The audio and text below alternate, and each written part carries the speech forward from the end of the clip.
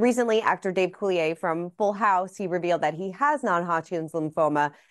He said he received this diagnosis after going in for an upper respiratory infection, and it resulted in severe swelling of his lymph nodes. Could this have been avoided if it was treated earlier? Probably not. Yeah, we don't think of lymphoma as a cancer that screening is effective for the way, we know that mammograms and colonoscopies can detect cancer earlier. For lymphoma, for the most part, if it's identified or diagnosed, there's not a proven screening strategy that could have prevented it from happening.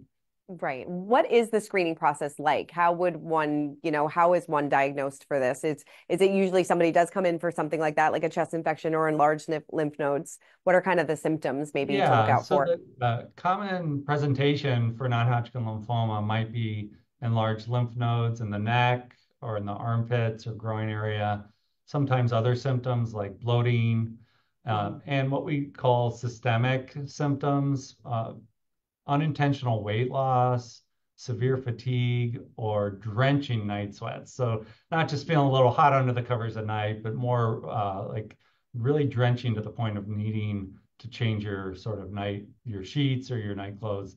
Those are some of the symptoms that people can present with at the initial time of diagnosis for non-Hodgkin lymphoma. Interesting. He said that one of the areas grew to a size of a golf ball.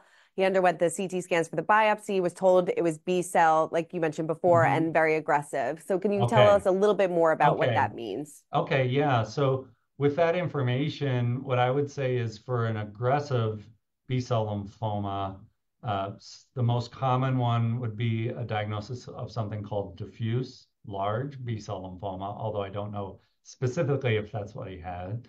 That would be statistically the most common diagnosis.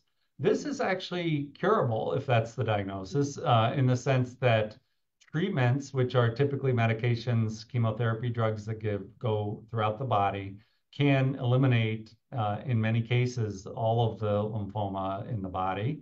That doesn't always happen. And if it doesn't happen with the first try, there are still other treatments that can be effective in subsequent lines of therapy as well. Yeah, you said that he said that he was given a 90% range of recovering rate after his bone marrow test came back negative, and so that Mhm. sounds about right then. Yeah, yeah, that's consistent with the type of more favorable outcomes that we typically see with the most common aggressive B-cell non-Hodgkin lymphomas. So that's a normal survival rate for this, about Well, 90. 90%, again, without knowing the exact diagnosis, and a little hard to comment with high certainty, but there certainly are scenarios in which we do tell patients with aggressive B-cell non-Hodgkin lymphoma that they have a 90% cure rate.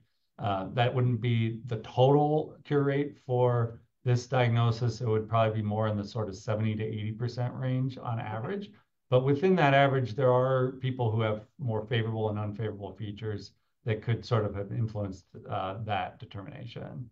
Sure. Yeah. He said that possibly he's gone undergone one round of chemo so far, has had three surgeries, and said he could be in total remission by February.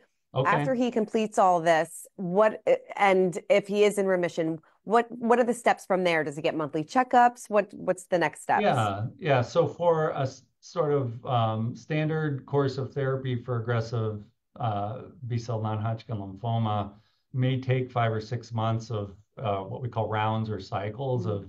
of chemotherapy medications. Those do have side effects, as you might imagine. It can sometimes, can cause hair loss, which Mhm. typically grows back. But there can be other side effects like fatigue, Mhm. sometimes increased risk of infection. But for a young person like him, who's otherwise presumably healthy, those side effects are typically manageable. And then to Mhm. answer the question at the end, he's in a complete remission, we would anticipate a full recovery.